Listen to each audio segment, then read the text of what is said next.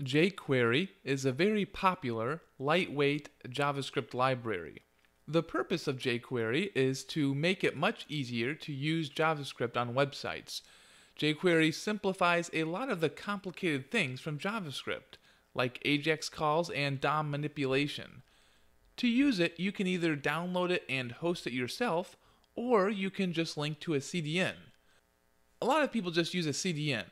So, to do that, you just go into your HTML file and put this line. So right within the head tag, you can see we have the head tag here, and inside that you're going to put this line script, and source equals, and then you just link to the jQuery here, the jQuery CDN. If you can't remember what that is, you can just go to Google and type in jQuery CDN, and you can also download it from jquery.com. And if you are creating something on CodePen, like I am right now, there is an even easier way to add jQuery. You just go to Settings, and then on the JavaScript tab, Quick Add, you go down to jQuery, and then you just click Save and Close. And then you don't even have to put the script here, it adds it for you. So down in the JavaScript code here, I'm going to show you the basic syntax of jQuery. You're always going to start with a $, and then in parentheses you're going to put a selector. Now this selector can be any CSS selector. And then you're going to put dot, and then you're going to put the action. So whatever action you're going to have jQuery perform with that CSS selector. So I'm going to get rid of this. I'm just about to copy and paste some code that has 3 jQuery commands, and we're going to talk about those. Okay, so here are 3 jQuery commands. So this first jQuery command is kind of special. You're usually going to want to put your entire code in a document.ready event. So document.ready just means when the document is ready, or when the document is completely loaded, then you're going to run the rest of your code. If you don't put your code in a document.ready event, your code may try to access an element from the HTML that has not yet loaded. So this just selects the document, and when it's ready, it runs this code. So now let's look at the code inside the document.ready event. Again, we start with the $, and then we have the CSS selector.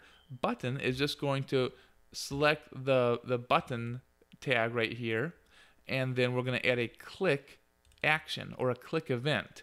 So this is going to be the action click, and when the button is clicked, we're going to run the command that's inside that. So inside, we have another jQuery command. You know it's jQuery because it starts with a $, and then we're going to select the P tags, and we're going to hide them. So there's 2 P tags here. You can see these 2 right here. So if I click the button, the P tags are hidden. I'm just going to reset that, and we're going to change the code a little bit. So I'm just going to change this one right here. I'm going to change this to serial with the hash sign or the pound sign right before this. That's just the CSS selector for ID. So you can see up here, ID of serial. So now it's going to select this whole thing right here. So if we run that, and then we click the button, it just hid the paragraph element with the ID of serial. And you can see these 2 lines, one of them has a paragraph tag, one of them has a div tag, but they both have the same class of unicycle.